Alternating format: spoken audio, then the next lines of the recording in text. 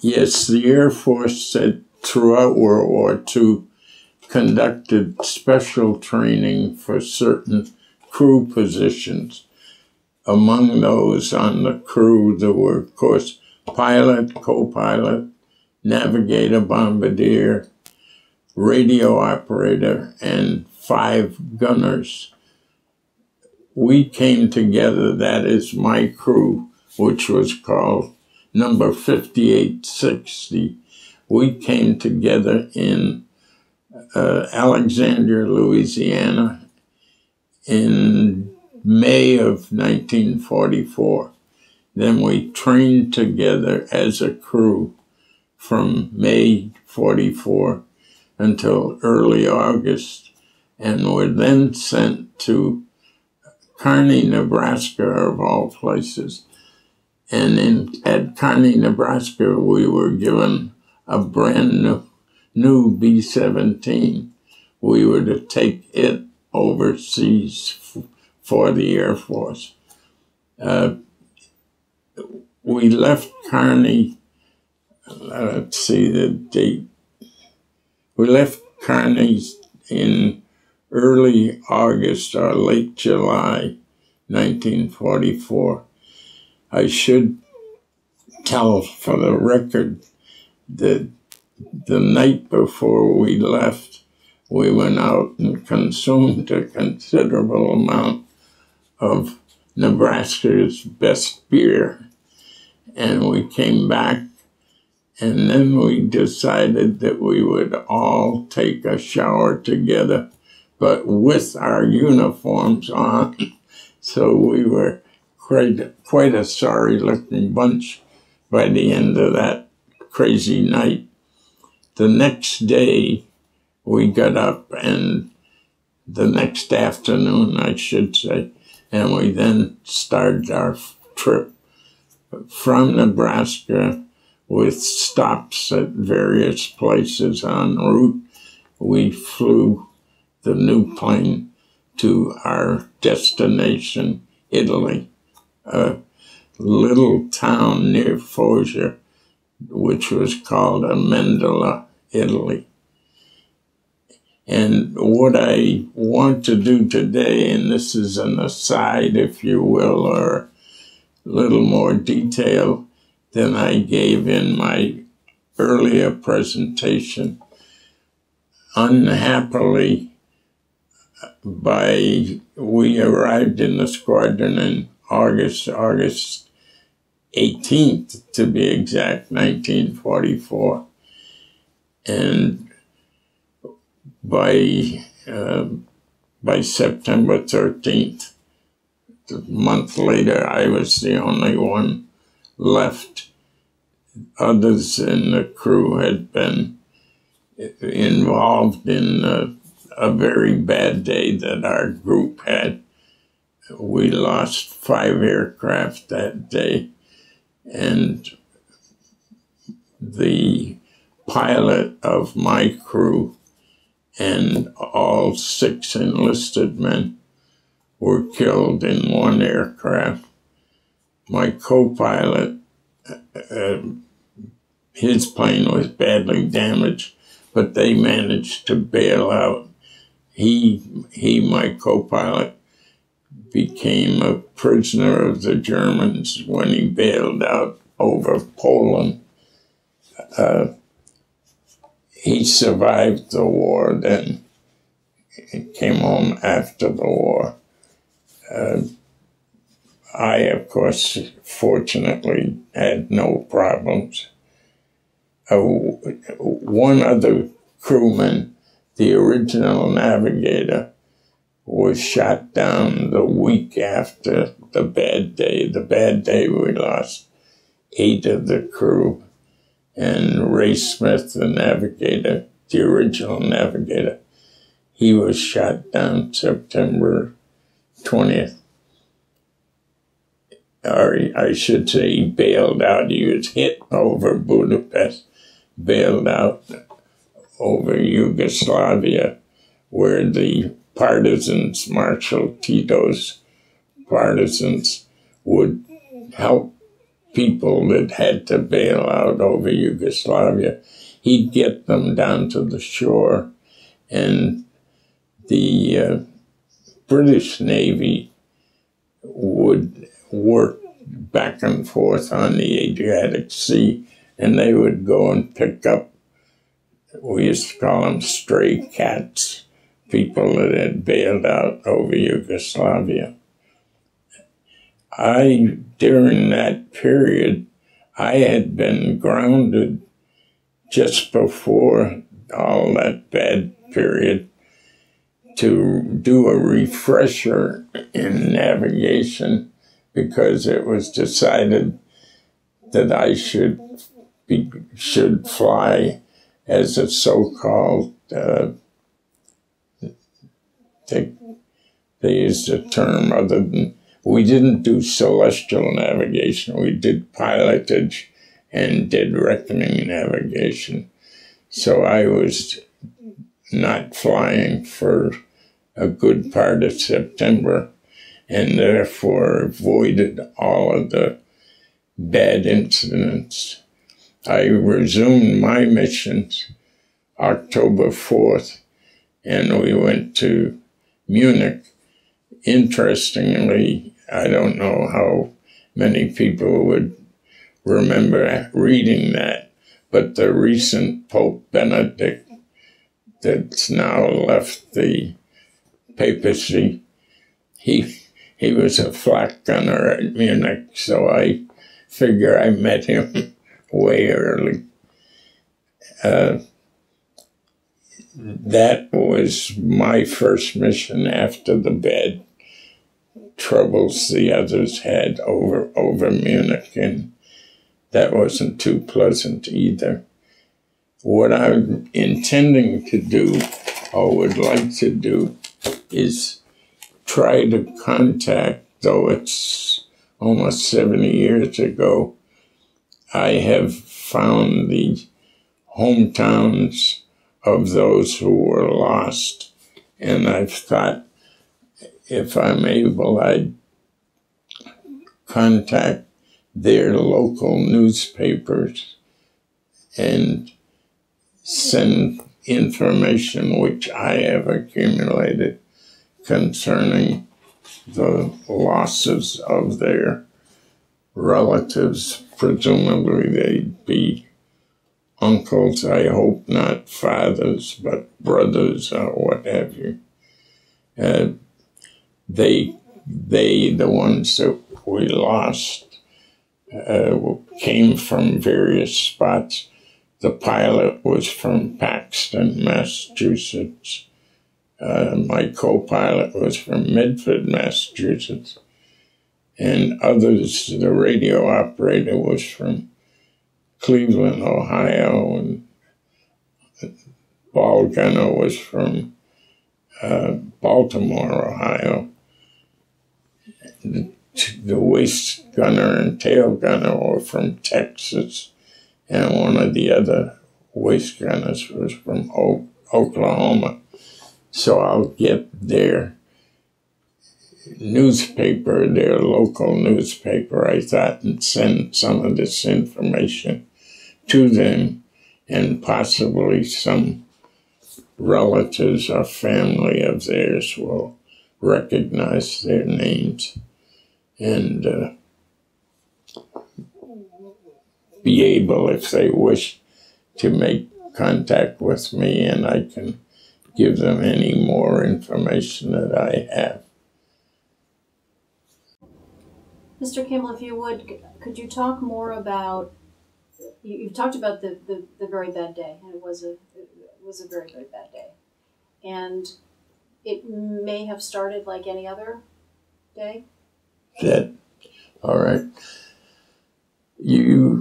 I think maybe earlier I had mentioned you'd find out, or anybody, any one of us, you'd find out the night before if you were flying the next day and with whom. As I think I mentioned, I had been grounded or was told I'd be grounded for a month from early September till early October. for a special navigation schooling. Therefore, I was not flying on that bad day. The bad day, they were going, the target was called Blackhammer. It was a synthetic oil refinery. The Germans had developed the capability to produce synthetic oil, and they did that. I don't know the details, but they used coal. The target that the crew and the group was after was in an area of Poland, actually, called Silesia. It's in southeastern Poland, and it's a heavy coal-producing area. The Germans used the coal and converted it into usable fuel for their tanks and aircraft. They had lost to the Russians, they lost the Ploiesti oil fields, so they were in desperate shape for oil. An aside, if you will, but a significant one, the Polish town near this synthetic oil refinery, in Polish and on the charts and maps we used, it was called Oświęcim, I think OSWIE, something like that, CEM. Forgive my pronunciation. But later, we found out the Polish word was Oświęcim, the German word was Auschwitz. You could see, as you flew over Germany, every once in a while you'd see these very distinct rectangular outlines on the ground, and we were always told they were perhaps prison camps, so stay away from them. But it was only later we found out that that was Auschwitz. But what we were after was that synthetic oil refinery. This gentleman that I made contact with through, I forget how I heard about him, but his name was Jack Forgy. He lived in Virginia, and eventually he was written up quite a bit. I know Tom Brokaw found him, but this fellow would do research on missing soldiers or air crew, and I contacted him, and he did a remarkable job on the events of the bad day and the aircraft that were lost. 5 aircraft were lost. He also tracked down, and this is kind of a strange aside, but the Germans, probably their thoroughness or whatever, attention to detail, but the Germans did do a good job of tracing, like, missing air crews. The remains, if you will, of the fellas in my crew, the Germans got that back, probably just with dog tags, I don't know. But my crew does, they have a marker in the Zachary Taylor Cemetery, military cemetery near Louisville, Kentucky. So the Germans returned whatever they could. What was the date of this day? The bad day was September 13th, 1944. And as I say, a group formation would be 28 aircraft. A squadron would be 7. So it was almost, if you think of a diamond, and it was 4 squadrons of 7 aircraft, total of 28. That day, it was our squadron that took most of the hit. They lost 5 aircraft and 1 from one of the other squadrons.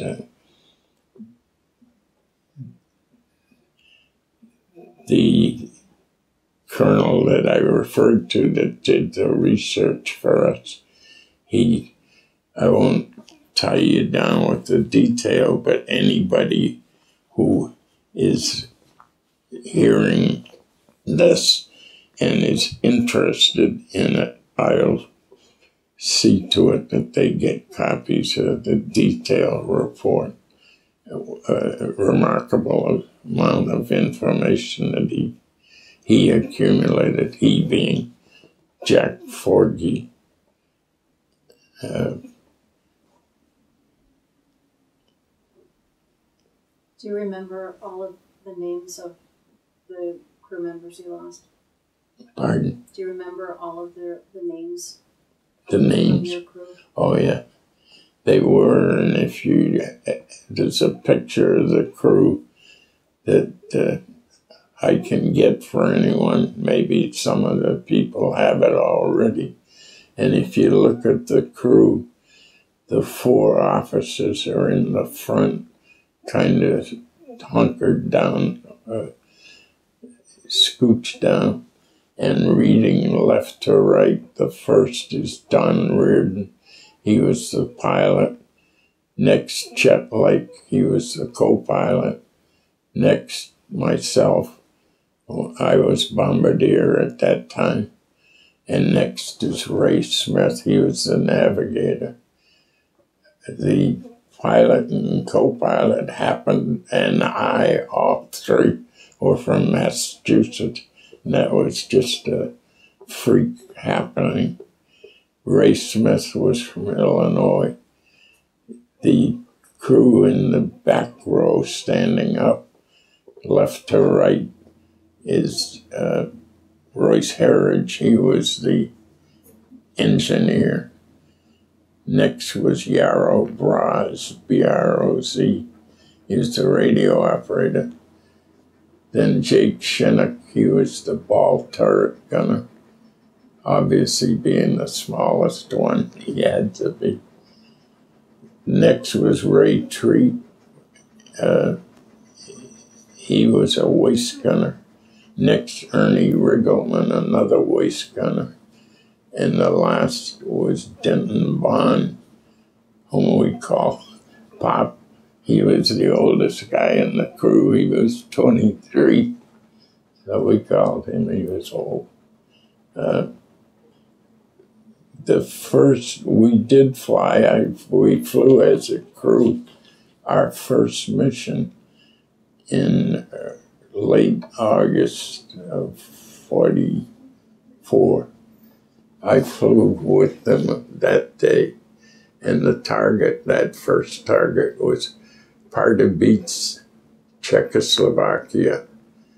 The radio operator on our crew, Yarrow Braz, was a Czech. He came from Czechoslovakia, but was by then living in Cleveland. And when I briefed the crew to tell them where we were going and mentioned Pardubice, Yarrow was quite upset about that and was telling us that Pardubice, all they do there is make gingerbread. And I've since found out that's true. Pardubice, Czechoslovakia is famous for that. But we weren't bombing the gingerbread factory. We were bombing an airfield up there.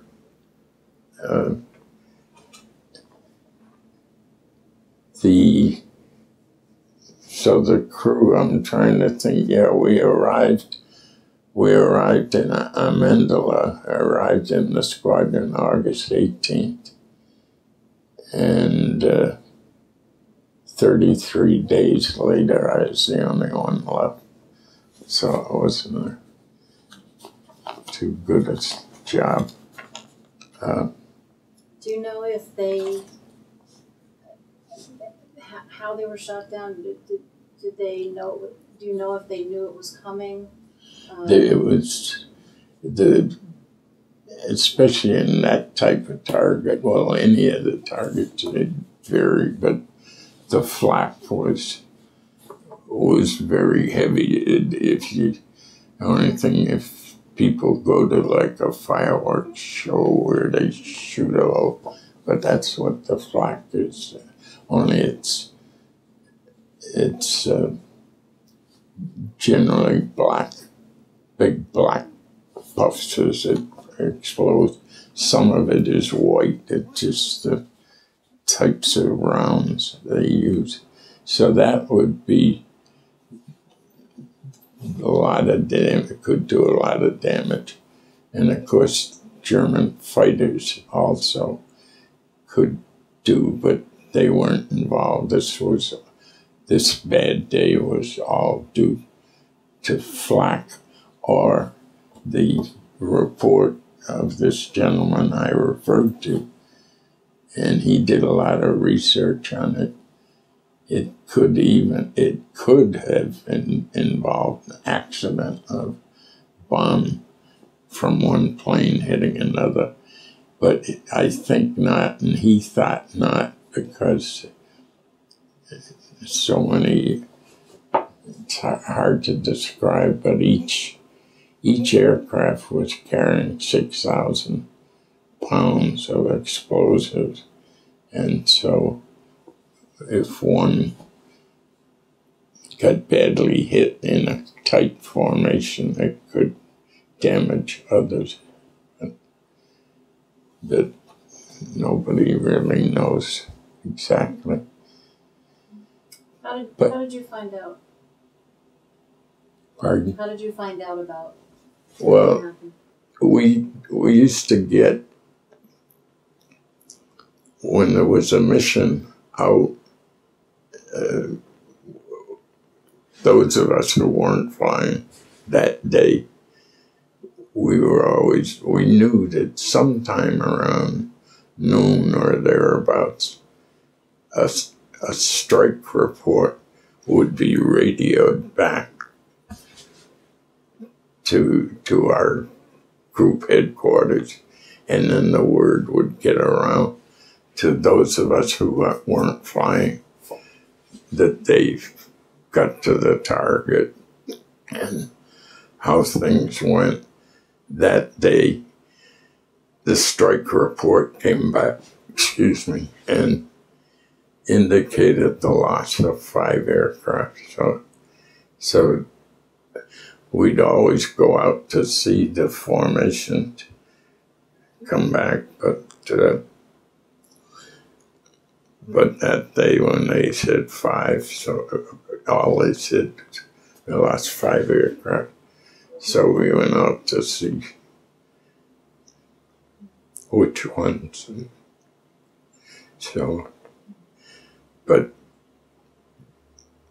And then when the crews got back, they'd fill you in with any more details. And So on that day, how many, in addition to your crew, how many service members altogether lost their lives?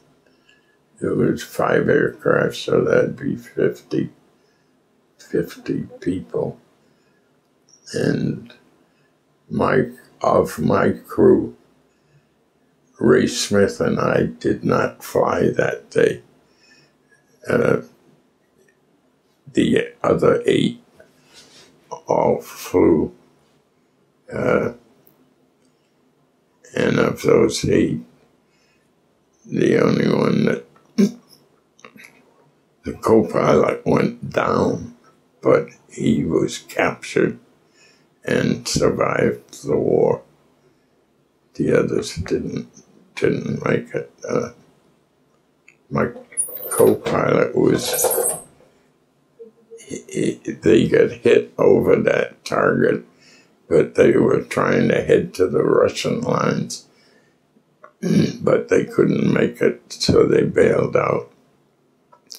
And Chet got taken care of by Polish farmers for a couple of weeks or more. But then the Germans spotted him or took him as prisoner. Oh, this is the fellow who had your jacket, is that right? He's the fellow that had my jacket. Yes, and as I think I mentioned, he told me he had gave it to a Polish farmer. What was it like on the base after learning of this tragedy?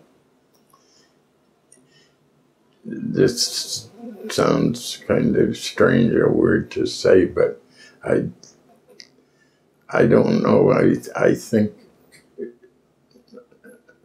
and I don't mean it to sound harsh either, I think there are situations like that where you figure that can happen, and it didn't happen to me, and I don't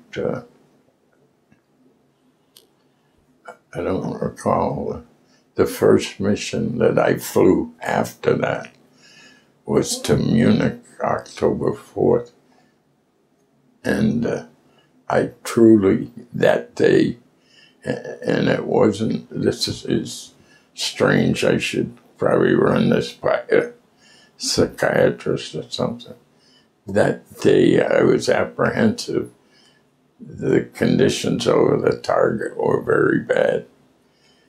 And I was convinced this is where I'm going to get off. This is the end of the line. And I don't say this, whatever, bravado. I truly, I just felt like it was like hypnotized, like I'll be done. Do you think that was a common coping mechanism? It might have been. Yeah, you'd have. I don't recall myself. You'd get starts or quick jolt or something, but certainly most you'd take one day at a time or one incident at a time. I think I did perhaps mention in the earlier tape, but this fellow is quite a fun guy, a comedian, I guess. He was our group bombardier, and we got tired. He was more experienced, more senior than we were, and we were talking about the flak, and he said, "Don't let it bother you." He said, if you see it, it missed you. And if it hits you, you won't see it. And I remember trying to work that in my mind. It didn't work too well. How did the experience of that day affect, if it did, the remainder of your time in the service? Again, it sounds harsh to say it. I didn't dwell on it. It was a jolt, so to speak. I did, about 3 weeks after that, they sent me to rest camp at Capri, the Isle of Capri, which is beautiful. And I did kind of lose it a little there for a while, but other than that, it's sort of harsh as it sounds. You take one day at a time, I guess. And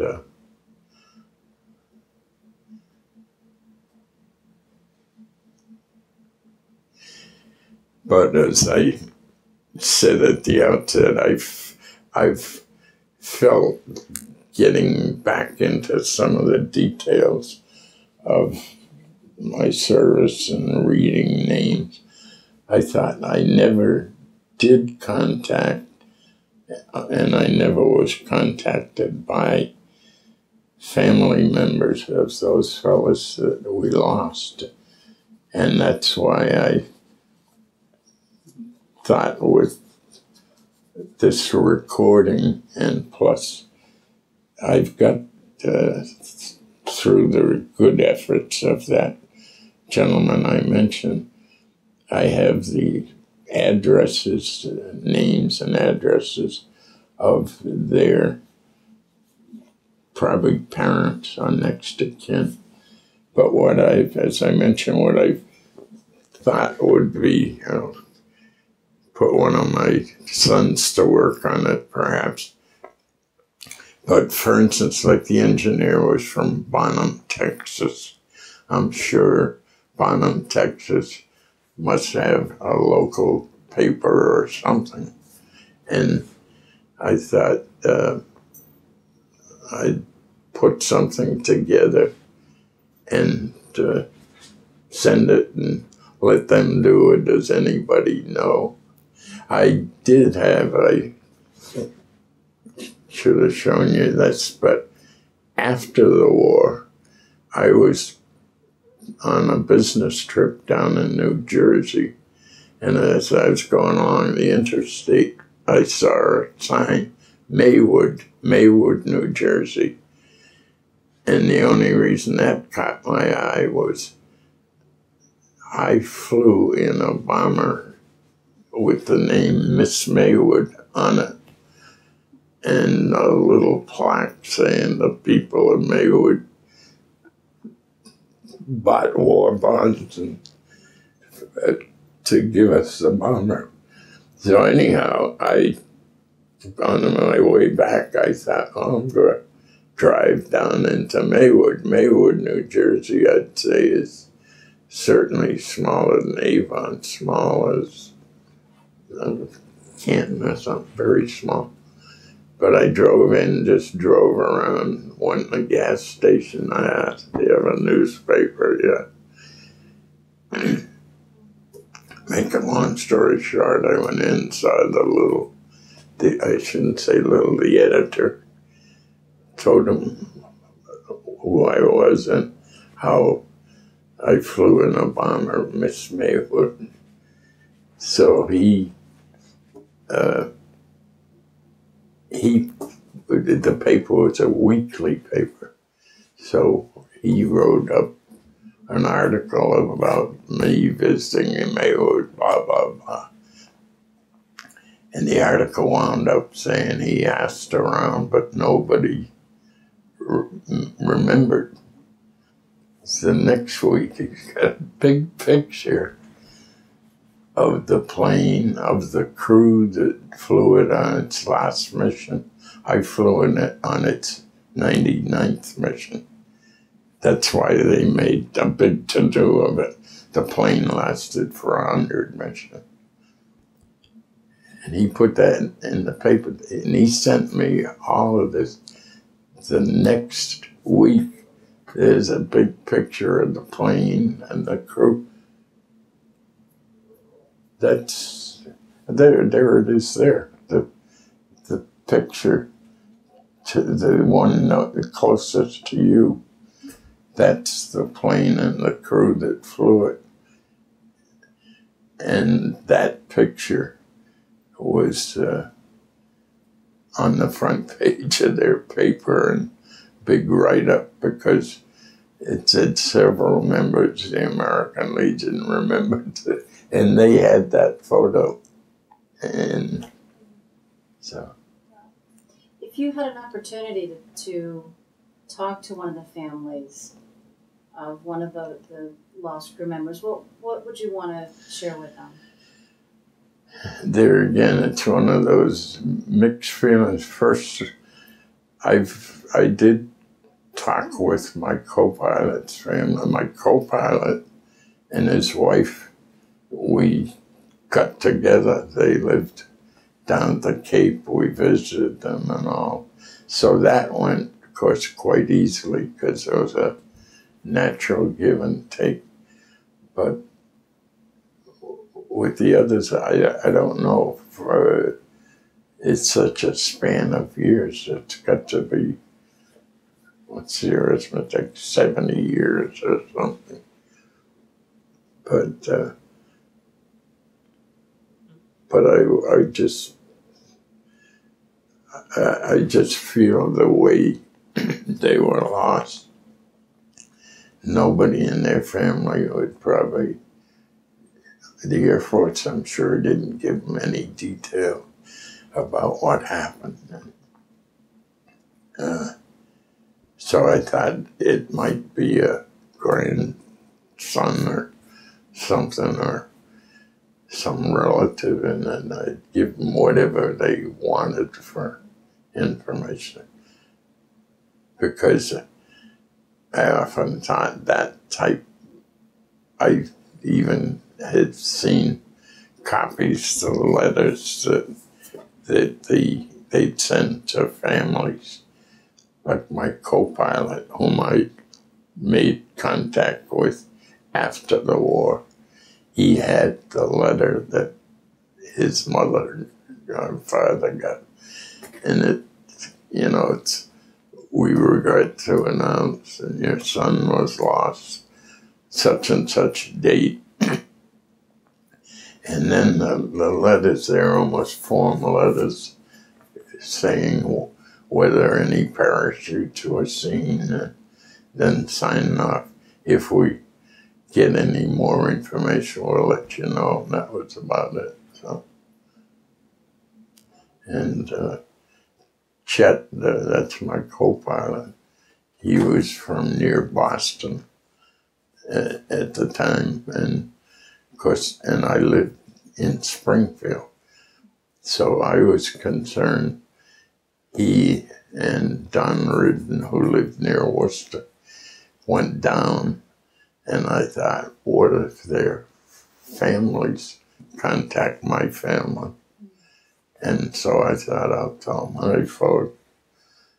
didn't want to, but I thought it'd be better to tell them I'm okay. And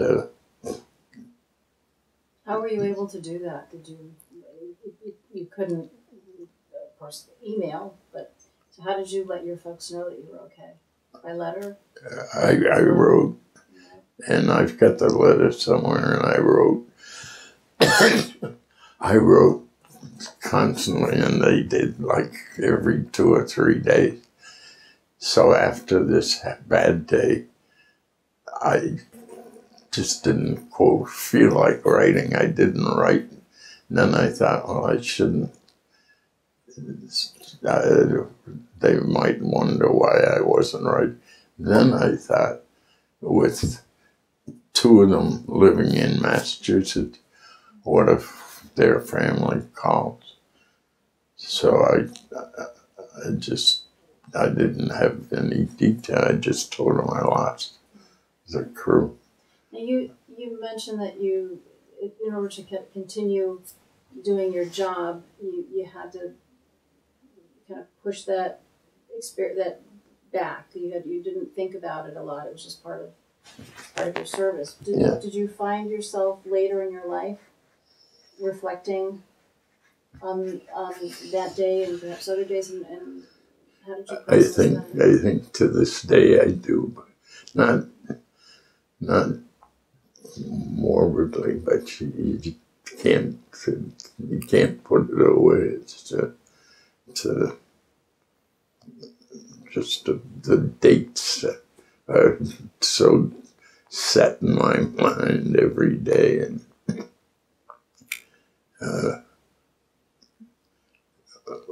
when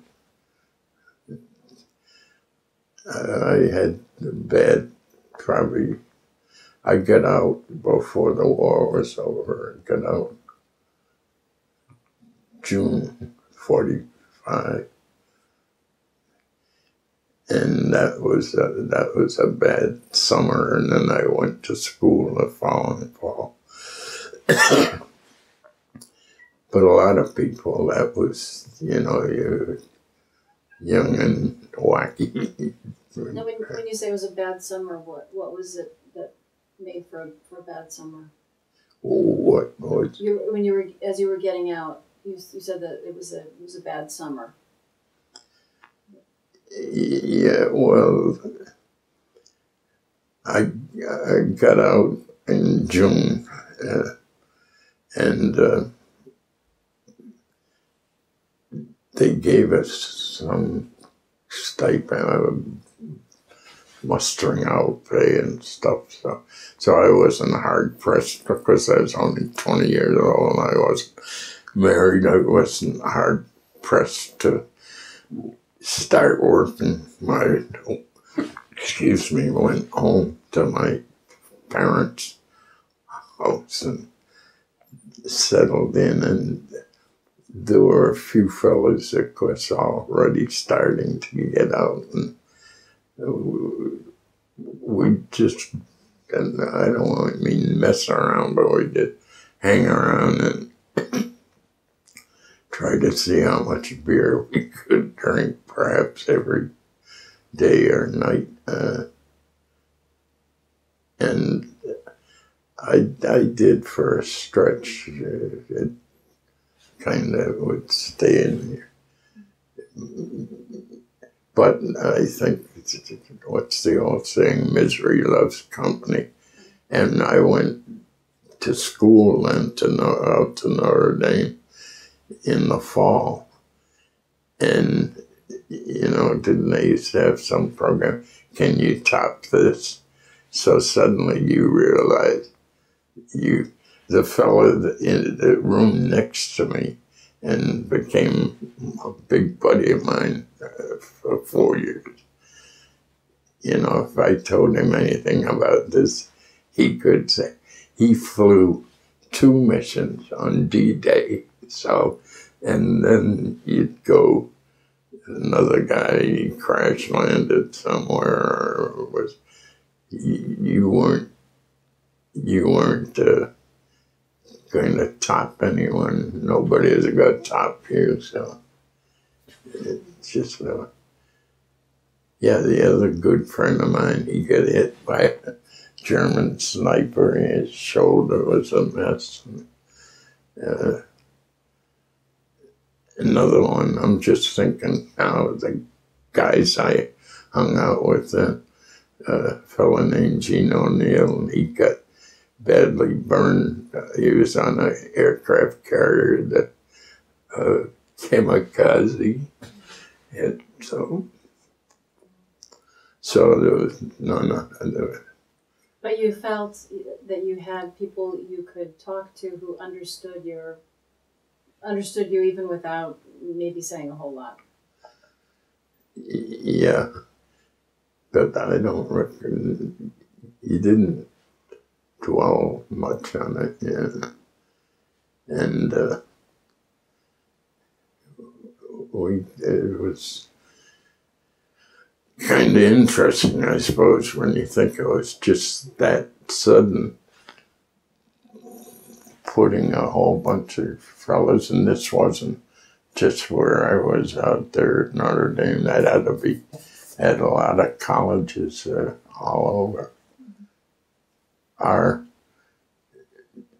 if you want to call it chaplain, the guy that, the priest out there was, later became quite well famous, Father Hesburgh, and he organized a veterans club, and oh boy, hey,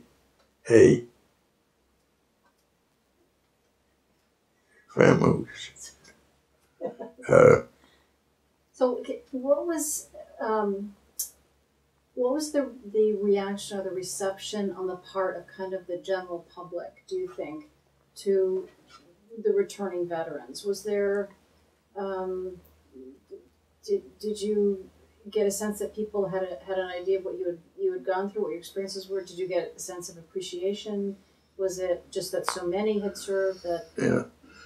I don't recall any big particular thing. I think it was, as you mentioned, it was a commonplace who wasn't in the service, whose son wasn't in the, so, and there was never, you never felt, it wasn't a competition. Can you top?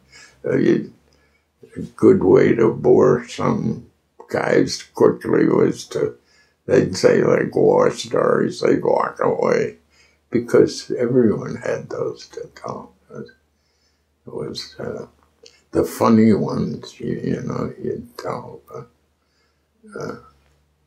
is there a funny experience that you'd like, or two that you'd like to share? Yeah, I suppose we had a lot of them.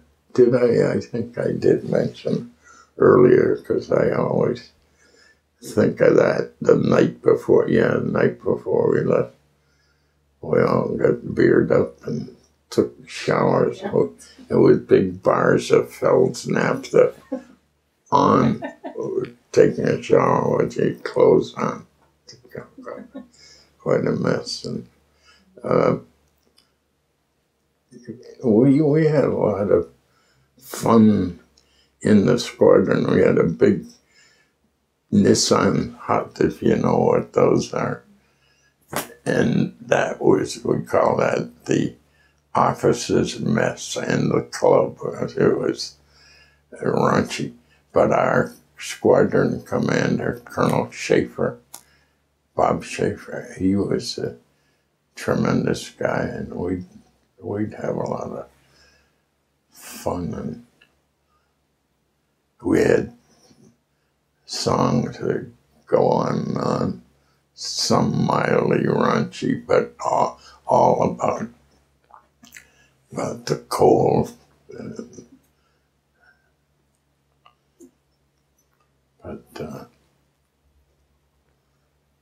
So is there anything else that you'd like to add to the conversation today? Well, as I said at the outset, what I really, and it occurred to me when we did the earlier interview, I've never forgotten my crew, but only when I was doing all that paper research, so to speak, and I thought, well, I know where they're from, and they have an address in here. So I think I'll just take a shot in the dark and see if I make contact with any family. I wouldn't be surprised to find, well, I shouldn't say that, they went as young men, but I doubt there are many. I know Chet, my co-pilot, passed away a year ago, and others I'm sure. But I thought if family, like grandkids or something, might get a kick out of some of it. Okay. Well, I want to, is there anything else? Pardon? Was there something else you wanted to add? No, I think I pretty well covered it. Let me just look at some of these horrible notes. I think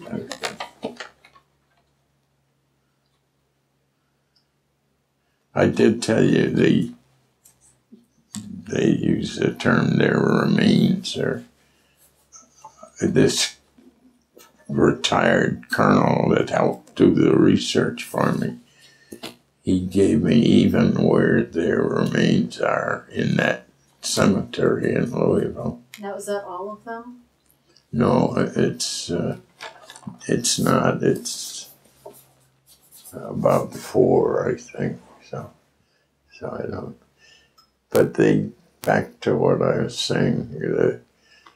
I had another friend that got shot down up in what they call the Dolomite region, the Brenner Pass up in the Alps, northern Italy. And he didn't survive, or he got shot down. got killed that day, and his daughter, through I don't know, I forget how, she located me as someone who might know her father. She was born while he was over there, so he never met her. But she died the past year or two of cancer. But so she contacted me, and I fill her father's in one of these pictures. That's her father there, holding a beer up.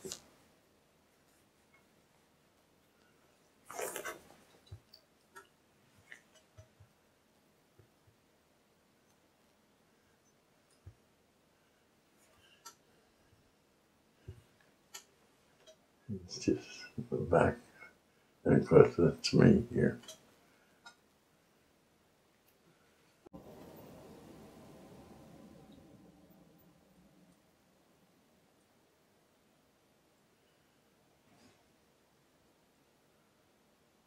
Okay. Yeah. Well, Mr. Campbell, I want to thank you very, very much for your time today. Yeah. Sharing your stories here.